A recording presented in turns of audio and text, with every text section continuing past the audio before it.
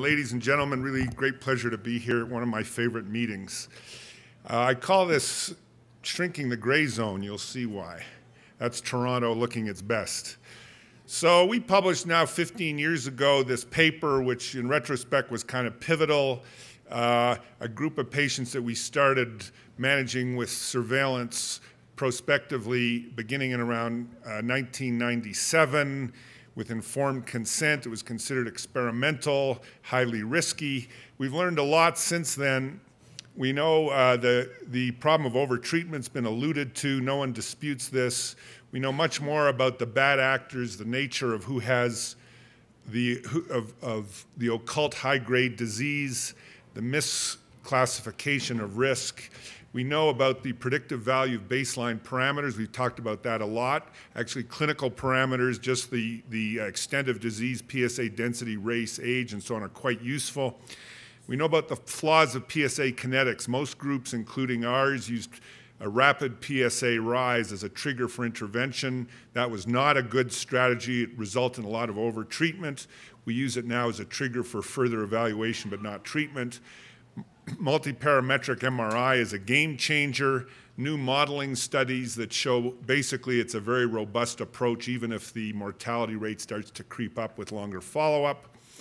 And more than 2,000 publications. I don't know if you can see that's from Medline search of active surveillance in prostate cancer. It's really an area of very intensive investigation all over the world.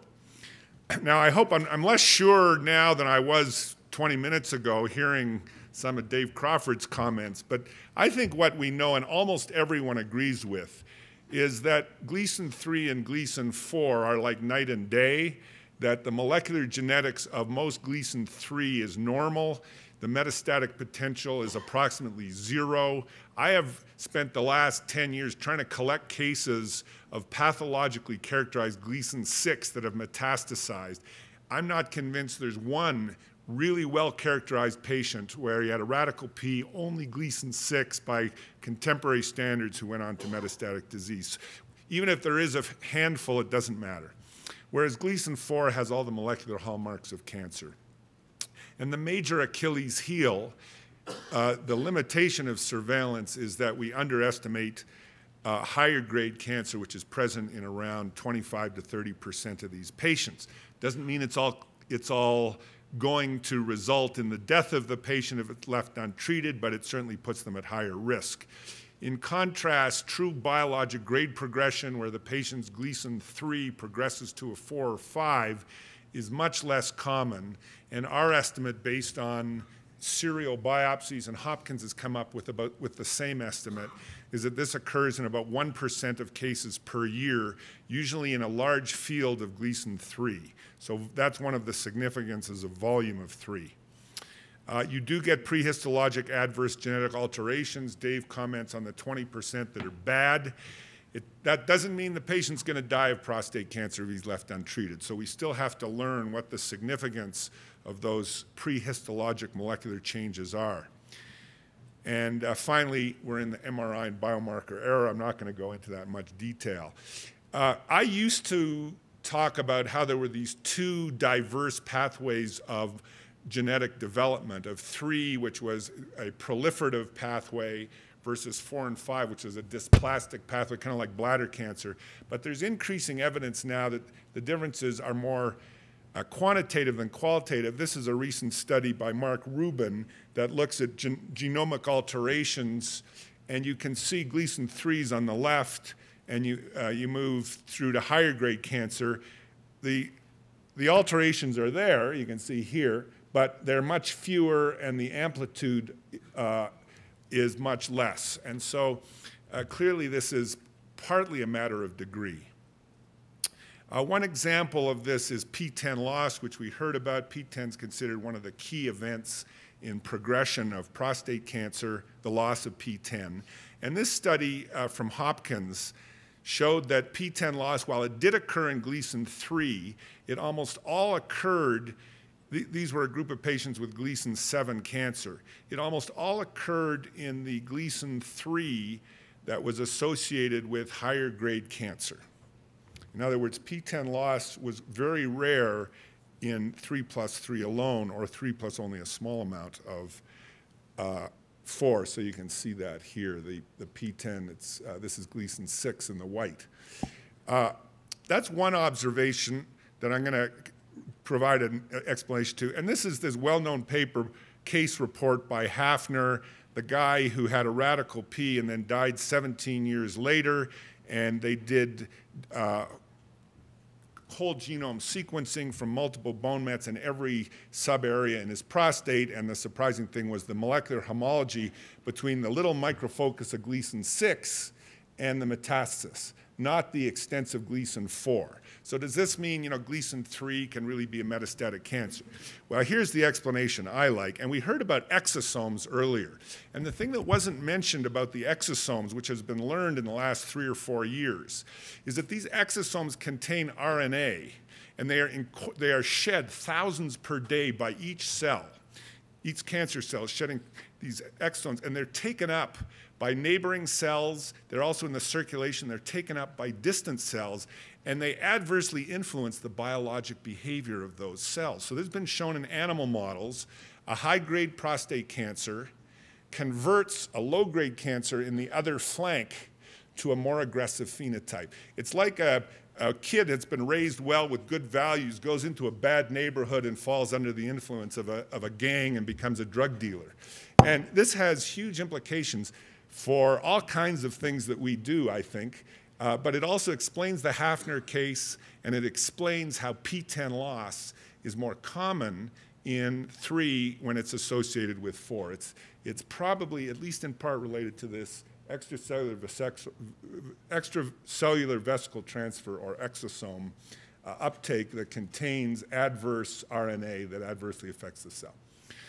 We just had this discussion. I believe that Gleason 6 doesn't have metastatic potential. It's still a cancer. It can invade, just like gliomas, just like basal cell cancers. Doesn't metastasize, has the characteristics of cancer. We're not going to change the name, but it's a non-metastasizing cancer.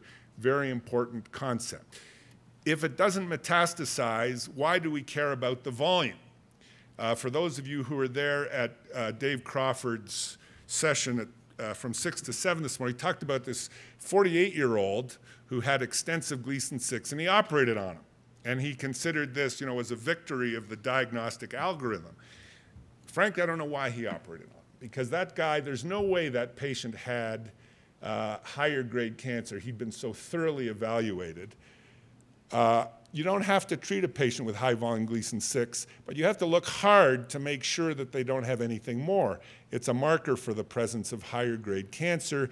This is one meta-analysis that shows papers that have looked at this, predicting for disease reclassification, which basically means upgrading, PSA density, which is a surrogate for cancer volume, race, in most papers, is predictive for an increased risk of higher grade cancer, extent of core involvement, number of cores, and so on. So that's the significance of higher volume 6. You have to re-scrutinize that patient. MRI, perhaps template biopsies, whatever your preferred approach is.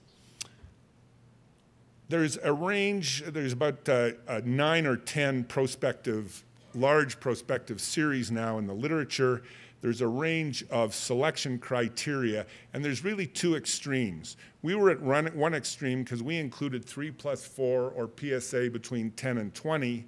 The Hopkins group was the other extreme, only Epstein criteria, 1 or 2 positive cores, no more than 50% involvement, low PSA density. And the others sort of fall in between these 2 extremes. So we now have a lot of data from these series that allow us to define what the risk is with these different criteria. So we had 22% who were intermediate risk, either Gleason 7 or PSA above 10. These were mostly older patients, but more than a third were under age 70. And we now have, with long follow-up, 30 patients out of 1,000, 3% have developed metastases, 15 prostate cancer deaths, 1.5%.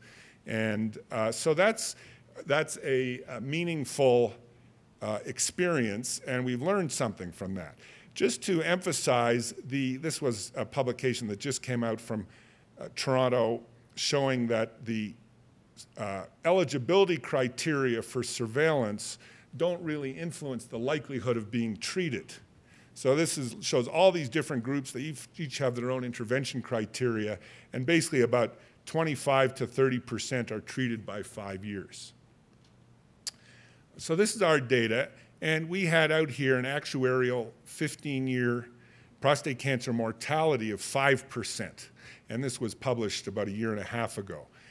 And, you know, I used to think, gee, we've done so well. 95% of these prostate cancer patients have had long-term survival free of progression. And then, so we started to look at how we could predict for the patients who had metastasis, and essentially the presence of Gleason 4 at baseline was an incredibly powerful predictor for progression of metastatic disease. So this shows cause-specific survival by low versus intermediate risk, 3% versus 11%, a hazard ratio for metastatic progression of almost 4. Very, very meaningful.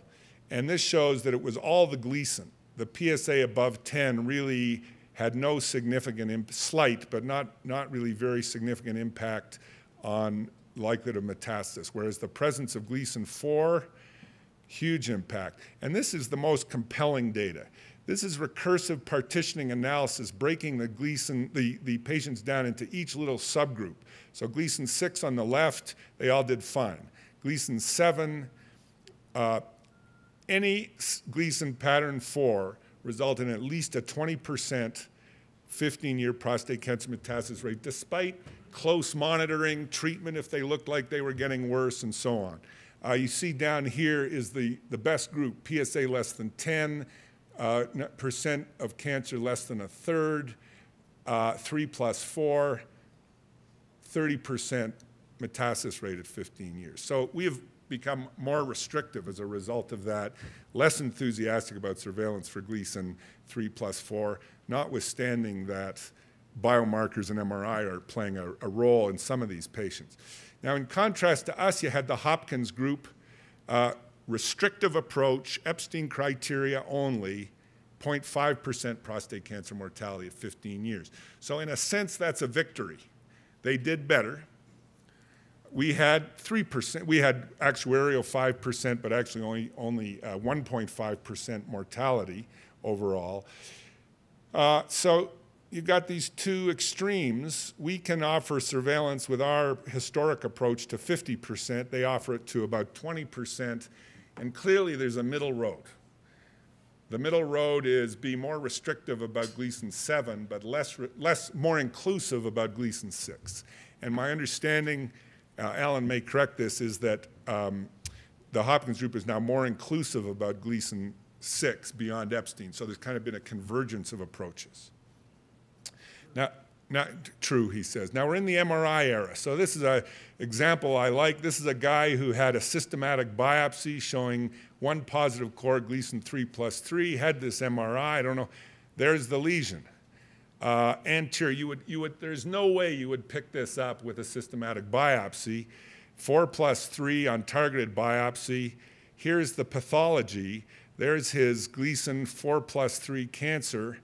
You know, so, I mean, this speaks volumes. Without MRI, this guy would have remained on surveillance, and maybe he would have been one of the ones who did badly. So MRI. The main point, this is a summary of the performance of MRI. This field is on fire. Like, there's a new MRI paper every single month with more data.